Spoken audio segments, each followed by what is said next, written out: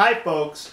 Last year when I came back from Japan, I posted a video complaining about a Toshiba notebook that I took to Japan with me.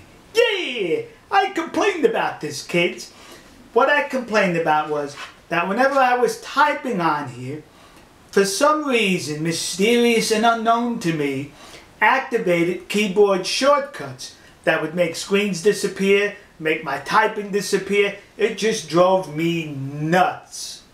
So when I came home to these here United States of America, I called their customer service and I was not satisfied with the response I got from their customer service.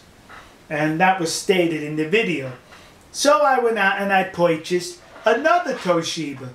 You see, I didn't let their terrible customer service deter me from their good products, the reputation they have. So I purchased this computer. Big computer. Not the biggest, but bigger than that one. Well, last year,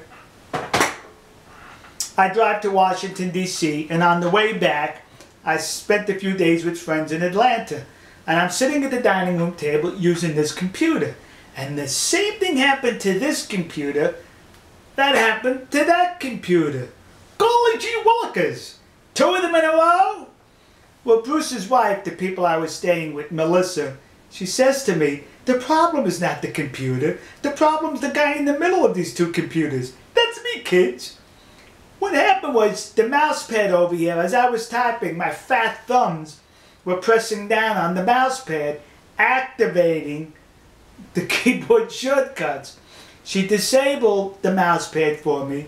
I now use a mouse that plugs into the USB. No problem. The same thing with this, kids. So there's no problem with the 2 Toshiba products. The problem's with the guy who purchased the 2 Toshiba products. Me! So to the Corporation of Toshiba, sumimasen.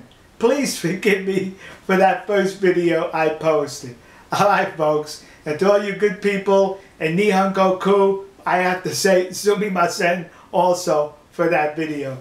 We'll see you folks. God bless you. God bless America. And God bless the nation you happen to be in. See ya. And let me tell you folks, I am thoroughly satisfied with this computer. See ya.